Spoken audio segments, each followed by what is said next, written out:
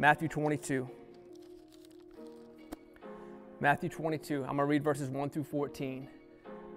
It's the parable of the wedding banquet, and just watch what happens at the end of this thing. You've never heard it like this. I promise you, you have never heard it like this. I've been walking 40 years, half of it with God. I've never heard it like this. No one's ever explained it. I've never seen it. I woke up with it in a dream. I want to share it with you now because God is doing something amazing in this earth right now, and he has got purpose and plans to play out yet. He ain't done with us, and I promise you, he got a banquet prepared, and those seats are meant to be filled by those exact people whose their names are on.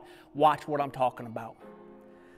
Jesus spoke to them again in a parable, saying, "The kingdom of heaven is like a king who prepared a wedding banquet for his son.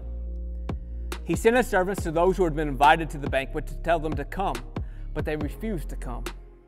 Then he sent some more servants and said, 'Tell those who have been invited that I have prepared my dinner. My oxen and fattened cattle have been butchered, and everything is ready. Come to the wedding banquet.' But they paid no attention and went off, one to his field, another to his business. The rest seized the servants, mistreated them, and killed them. The king was enraged. He sent his army and destroyed those murderers and burned their city. Then he said to the servants, 'The wedding banquet is ready, but those I invited did not deserve to come. So go to the street corners and invite to the banquet anyone you find.' So the servants went out into the streets and gathered all the people they could find, the bad as well as the good. And the wedding hall was filled with guests. But when the king came in to see the guest, he noticed a man who was not wearing wedding clothes. He asked, 'How did you get in here without wedding clothes, friend?' The man was speechless. Then the king told the attendants, 'Tie him hand and foot and throw him outside into the darkness where there will be weeping and gnashing of teeth. For many are invited, but few are chosen.'" So I have a dream of a huge banquet, right? And it's empty. There's seats, there's settings, there's names, but it's empty. It's all ready to go, but it's empty. And I wake up feeling like bad for it because the guest didn't show up. God immediately rebukes me and said, "It ain't the guest that didn't show up, son. You getting it wrong." Because I'm thinking every time I've been to a wedding here lately, I've been on this side of the banquet hall, right? I've been the guest at it, watching what? The bridal party at their table eating, and I'm on the guest table eating. And when I saw this banquet in my dream, I'm viewing it as a guest table. It ain't no guest table, people. It's the wedding party table that he's talking about. Don't you understand? You ain't no guest to God. You're the bride. That's what I'm talking about, identity. My wife became a bride when she said, "I do" to me. And that's what God is trying to get us to. He ain't wanting no guests. He got plenty of lookers. He's trying to get those ones who will accept the name of Jesus, who will become the bride of Christ. That's what he's showing me.